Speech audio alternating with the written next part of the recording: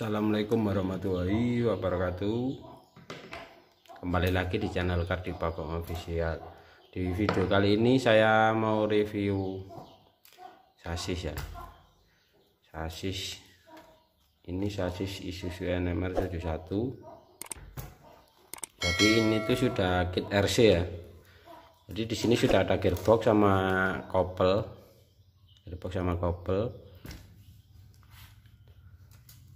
Untuk bahan-bahan masih tetap sama seperti yang kemarin di video saya sebelumnya, sasis canter kemarin. Jadi bahan ini tuh aluminium dan yang lain ini seperti aki, ini bahannya 3D ya. Untuk pelek juga sama, masih 3D print seperti ini ya.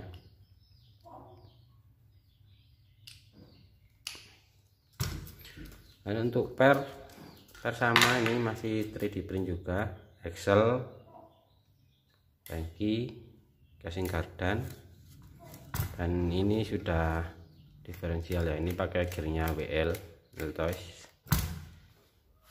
Nah, kalau video yang kemarin itu ini ya, sasis canter. Ini sasis canter yang kemarin.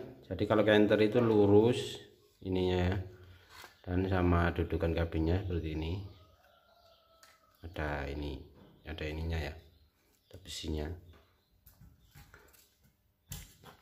Kalau Giga itu seperti ini, dudukan kabinnya hanya gini aja. Oke, untuk beban ini paling sekitar 10 kilo kuat ini ya, 10 kilo masih kuat. Untuk gearbox ini saya masih tetap menggunakan bor baterai. Kalau kopel sudah metal ini ya. Bor baterai ini saya pakai punya Xenon, merek Xenon ya. Jadi seperti ini kalau 2 speednya.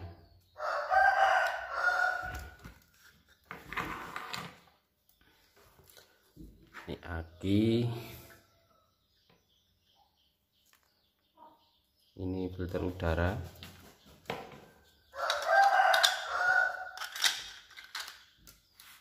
Kalau ban ini pakai Tamiya ya, ban ini punya Tamiya, jadi bukan ban silen ya, bukan ban silen seperti ini. Nggak terlalu lentur, kalau silen itu terlalu lembek. Kalau buat RC itu kurang bagus.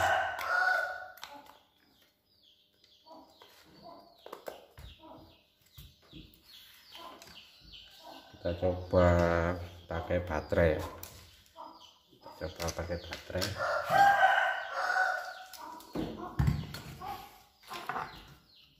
Jadi ini kita sambung.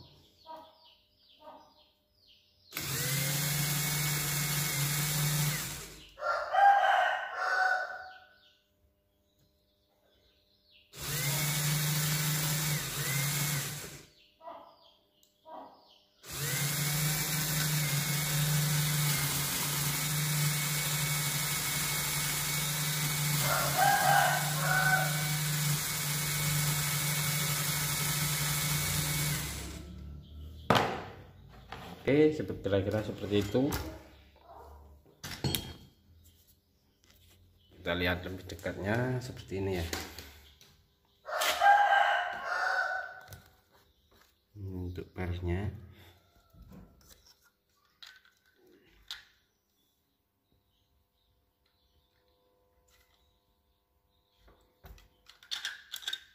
Dari bawah seperti ini.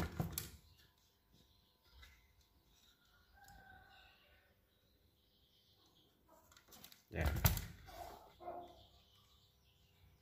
Dan ini Giga yang kemarin ya, Giga ya, punya saya sendiri seperti ini. Ini reviewnya ada di video saya sebelumnya, nanti linknya saya kasih di deskripsi ya. Oke, cukup sekian video kali ini. Jangan lupa di like, di share, dan di subscribe ya. Oke, saya akhiri. Wassalamualaikum warahmatullahi wabarakatuh.